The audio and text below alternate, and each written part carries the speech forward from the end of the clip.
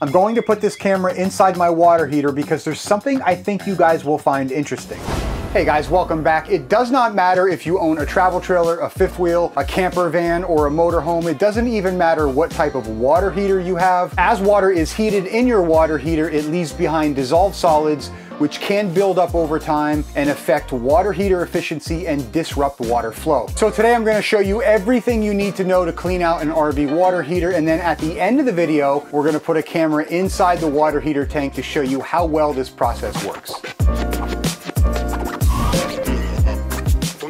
So the first question some of you may have is, how often do I need to clean my water heater? The internet will tell you every 2 years. I know a lot of knowledgeable RVers that do it every 2 years. Personally, I do it once a year because it's an easy process to double up on when you're winterizing or de-winterizing, because your water heater needs to be emptied first. Either way is perfectly fine. Now, if you're a full-time RVer, keep in mind that you will be without your water heater for about 8 hours. So a good time to do this is after your evening showers, when you go to bed, because you don't need hot water while you're sleeping. The process of cleaning your water heater tank is very simple, but I will say that it is a little bit different than cleaning, for example, your fresh water tank. Reason number one, RV fresh water tanks are usually made of polyethylene or ABS plastic. And reason number two, when you sanitize a fresh water tank, the most commonly used solution involves a diluted bleach. Unfortunately, we can't use bleach to sanitize our water heater tank because our water heater tank has a metal lining. You never want to put bleach into a metal tank. So instead, we're going to use distilled white vinegar. You can dilute the vinegar with water 50-50, or you can just use straight vinegar, but the process does not change. Either one's going to work perfectly fine for what we need it to do. Now, before we drain the water heater, we want to do two things. First, we want the water inside the water heater to cool down. Turn off all the power to the water heater, whether that's gas, electric, or both. After the water heater is off, just open a couple hot water faucets until you've cycled out all the hot water. Now, if you're parked in your driveway not using the RV like I am, you can just turn off the water heater the day before. Next, turn off the campground water source if you're using your city water connection. If you're drawing water from your fresh water tank, make sure you turn off your water pump. Now that the water has cooled, we can go ahead and drain the water heater. First, relieve the pressure in the tank by opening your temperature and pressure valve. Once that stops venting, close the T&P valve and remove this drain plug. When you close the T&P valve, it eliminates air from being able to return back into the tank, so when you pull that drain, it's not going to shoot water all over you. Now, once you get out of the way, go ahead and open your T&P valve and it will let the water drain out quicker. Now, if you have an Atwood water heater, which is now owned by Dometic, you're going to have a drain plug. If you have a Suburban water heater, you're going to pull out an anode rod instead of a plug. Now, a plugged water heater versus an anode rod water heater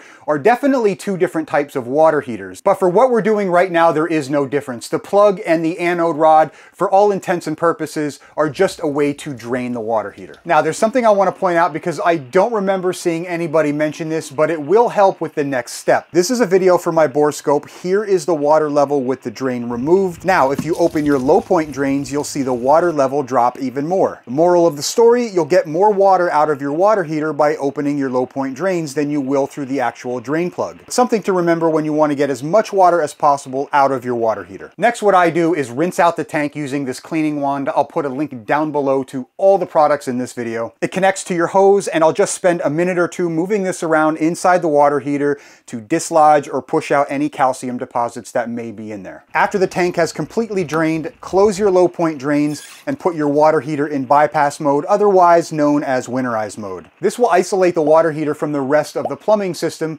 which will prevent our solution from backflowing into the plumbing lines. It will also allow you to use your cold water faucets while our solution is sitting in the water heater, and prevent you from drawing that solution out if you need to use a faucet. If you want a refresher on how to put your water heater into bypass or winterize mode, I'll put a link to our video at the top of the screen right now. And remember, your T&P valve should be open while you're introducing your solution. Now it's time to introduce our cleaning or descaling solution. I have a 6-gallon water heater tank, so I'll be using 6 gallons of distilled white vinegar. Okay, there's a couple different ways to introduce our solution into the water heater, and all of these will mainly depend on what type of wet panel you have, except for one. The method we're using today is universal. Nothing needs to be done at your wet bay or to the valves on your wet bay. And this is why I like this method. It's easy, anyone can do it. All you need is access to your water heater drain. To get the solution into the tank, you'll need to make one of these. It will only cost you about $4 in parts from your local hardware store, and here is what you need. need. If you're running an Atwood or Dometic water heater that uses a drain plug instead of an anode rod,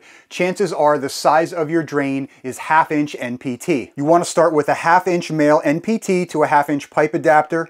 You'll also need a 1/2 inch 90-degree pipe elbow and at least 2 feet of 1/2 inch pipe. Now, if you removed an anode rod instead of a drain plug, chances are the size of your drain will be 3/4 inch NPT. So in this case, you'll want a 3/4 inch male NPT to a 3/4 inch pipe adapter, a 3/4 inch 90-degree pipe elbow, and at least 2 feet of 3/4 inch pipe. You can use whatever size you want as long as they all fit together. I think it's just easier to use all 1/2 inch for Atwood or Dometic water heaters and use 3/4 inch for all suburban water heaters because it's just much easier than trying to find reducers and adapters. Go ahead and put some Teflon tape on your fitting. Remember, if you're looking at the threads from where they enter the water heater, the tape needs to be applied clockwise so that it's not peeled back as you thread it. Now, you might need a ratchet to tighten this adapter. However, we are not pressurizing the tank, so you'll probably be able to get away with just hand tightening it. Next, cut off a 6-inch section from your pipe and push it into the threaded fitting. Now, I say 6 inches because that's going to apply to most of us.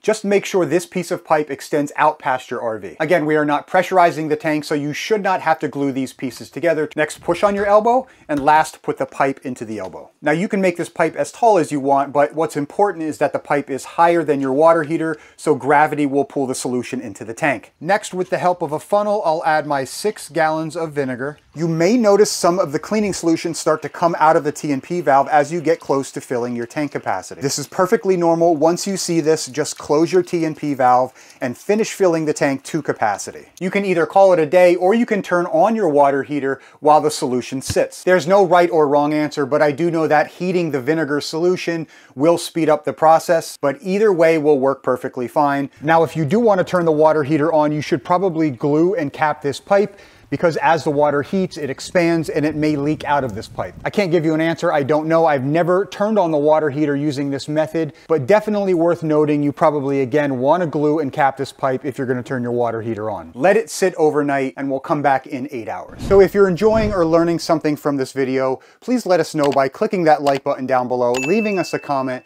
and we hope that you consider subscribing. Now let's get back to the video. Okay, it's the next day. Now, if you turned on your water heater to help speed up that process, the first thing you want to do before anything else is to make sure that you turn off your water heater, especially if you were using the electric side. Your heating element can burn out in a matter of seconds if there's no liquids in the tank. And also, if you did turn on the water heater, you may want to let that cool down for a little bit after turning off the power. All right, guys, to drain your tank, just spin your pipe down. I'm gonna see if I can catch any calcium deposits that the descaling process cleaned up. Now you see this. This is why this process is important. This can build up in your water heater and block your plumbing lines. Now, I'm pretty diligent with cleaning my water heater every year, so what you just saw is actually not that bad. Looks like some calcium and a little bit of dirt. But for those of you with an anode rod, as they break down, as they are sacrificed, pieces of the anode rod can break off into the tank. So if you have a suburban water heater, be prepared to see a lot more debris than I did. In a second, we're gonna run the bore scope through the water heater to see how well this process works. But first, I'll hit the water heater with the cleaning wand one more time for about a minute or two.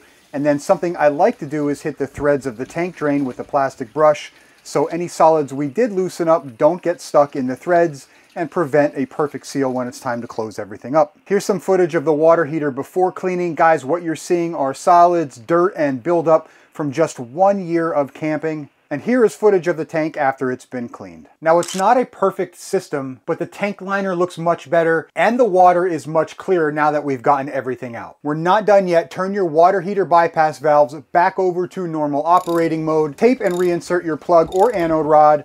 Fill up your water heater by just turning your water supply back on. And you're probably going to smell a little bit of vinegar in your water lines. It's not gonna hurt anything. To cycle that out, just turn on your hot faucets for a minute or two. Oh, and one more thing. RV freshwater tanks are usually made of something called heating up the water. If you're running an Atwood or Dometic water heater, now you might need to, reason number one, RV, do it, let's do it, let's finish it up.